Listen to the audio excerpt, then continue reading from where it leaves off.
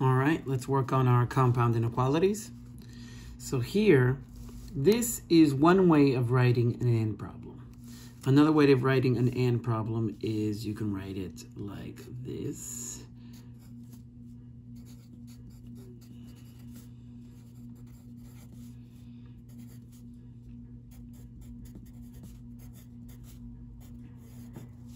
All right, so you can write it like that, or you can write it like this. Now, the way that you solve these is you'd have to separate it anyway and then solve each one individually. So we separated it, so we'll solve this one.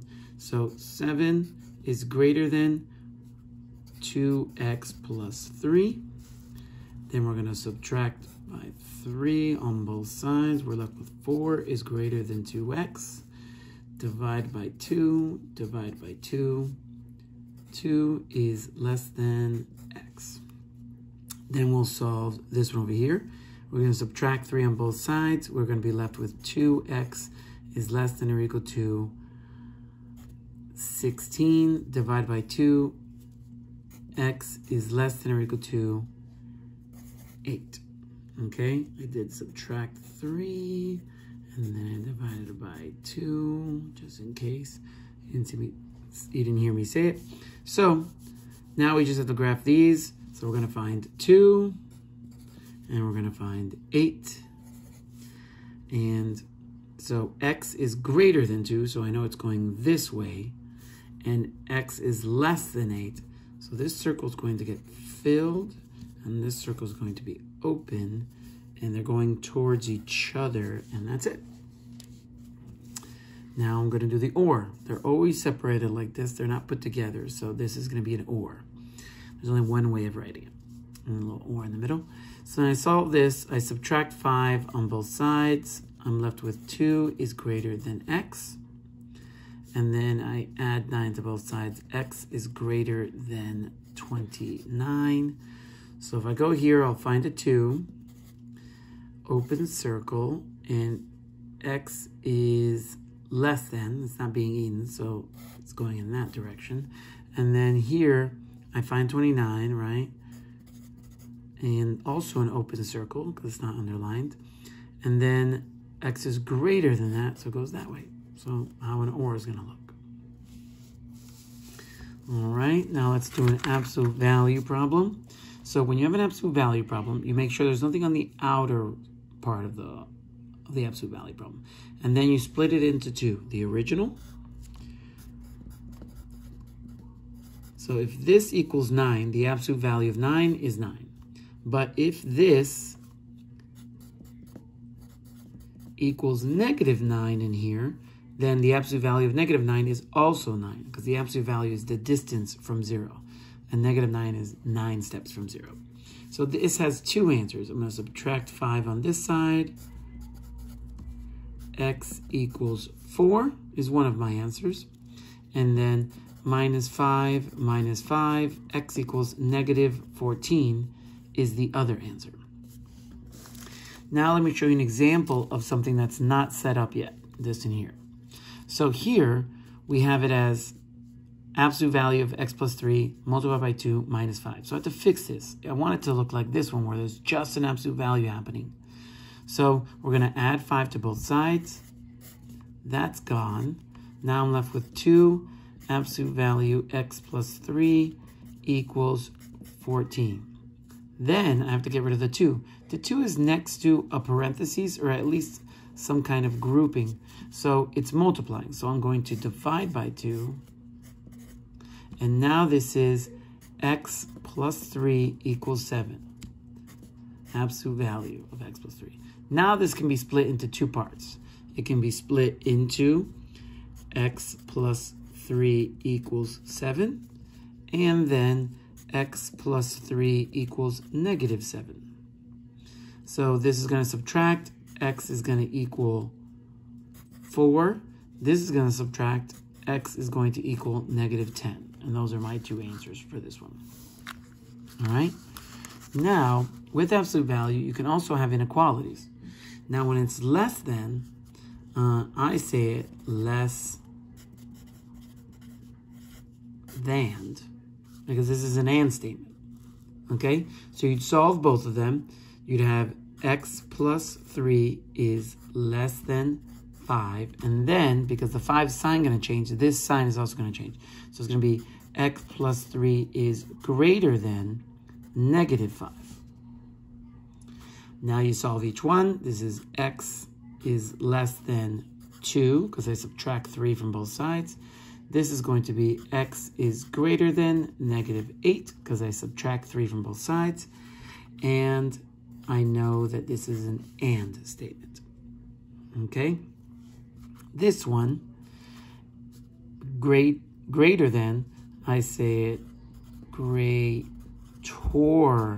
than, okay? Because this is going to make an OR statement. So this is going to be x plus 2 is greater than 9, or x plus 2 is less than negative 9.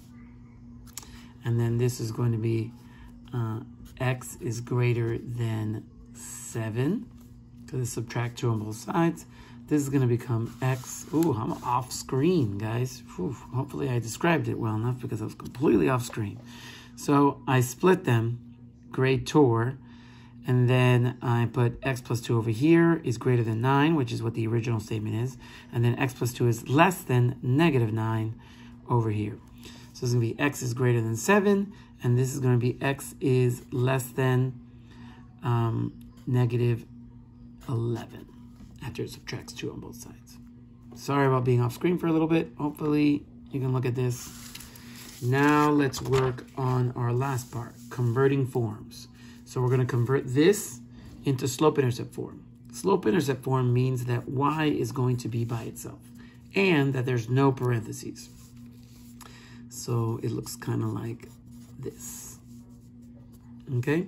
So first we're going to get rid of the parentheses. So we're going to be left with y plus 2 equals 2/3 x, and then 2 times 6 is 12. 12 divided by 3 is 4. So now that the parentheses is gone. Now we have to leave y by itself. So we subtract 2 on both sides. We are left with y equals 2/3x plus 2. And I've converted the point-slope form into slope-intercept form. Now we're going to convert point-slope form into standard form, which is ax plus by equals c. So we're leaving constant by itself this time. We're leaving the constant by itself. And we're going to be moving everything else to the other side. So first, there is no parentheses in standard form either. So that's going to be our first step. You saw me do it above. So I'm just going to immediately leave it like that. Okay. So now we have to move this to the other side, and we have to move this to the other side. So there's this imaginary line here. So we're just moving things. If you move this to the other side, okay, once it crosses this, it's going to change its sign. So this is going to be negative 2/3x. I have a y here. Okay, I'm not doing anything with it, but I don't want you to think they're multiplying, so I'm just going to put a plus sign next to it. It is a positive y. If it would have been a negative y, I would have written a minus. Now, this 2 is going to move to that side. So I haven't done anything with that 4, but I'll move that 2 over here, and it's going to become a negative 2. So this is going to make negative 2/3x plus y equals 2. Now we're close, but these capital letters are telling you that they cannot be fractions, and a is supposed to be positive. So to fix that, I'm going to multiply everything by a negative number, which will change the sign of the beginning, and I'm going to multiply everything by the denominator, which is 3 in this situation. So if I multiply this negative 3 to everything, I'm going to get 2x, because it's negative 3 times 2. Negative times a negative makes a positive. 3 times 2 is 6. 6 divided by 3 is 2. Then negative 3 times y is negative 3y. And negative 3 times 2 is negative 6. And we are officially done. That's my dog sneezing behind me. Okay, now I have this. I'm turning this into standard form. So we're leaving the constant by itself again. So again, I have to move this. Now, we did one with I'm going to make this negative so we don't have to do the same thing again. So I'm going to move this to the other side because we're trying to leave the constant by itself. So if I move this to the other side, it's going to become a positive 2 over 5x. Again, the y, I'm going to put a plus y, so I've separated it. And now I have a 2. I have to multiply everything by the denominator because I cannot leave this as a fraction. So I'm multiplying everything by 5. I'm going to be left with 2x plus 5y equals 10. And I'm done. Standard form. Last one is to turn standard form into slope-intercept form, meaning we are leaving y by itself. So first I'm going to move the 5x to the other side. So negative 2y equals minus 5x. And there's a 12 here, but I don't want you to think they're multiplying, so I'm going to put a plus sign. Then we're going to divide by negative 2 because negative 2 is multiplying with y. So I'm going to divide by negative 2. That gets rid of the negative 2. Divide by negative 2. Divide by negative 2. If I divide everything on this side by negative 2, means I have to divide everything on this side by negative 2. Causing the final answer to be y equals 5 over 2x minus 6. Why did this turn into positive? Because now this was a negative divided by a negative, which is a positive. And here it's a positive 12 divided by a negative 2 causes it to be a negative 6. And we're done.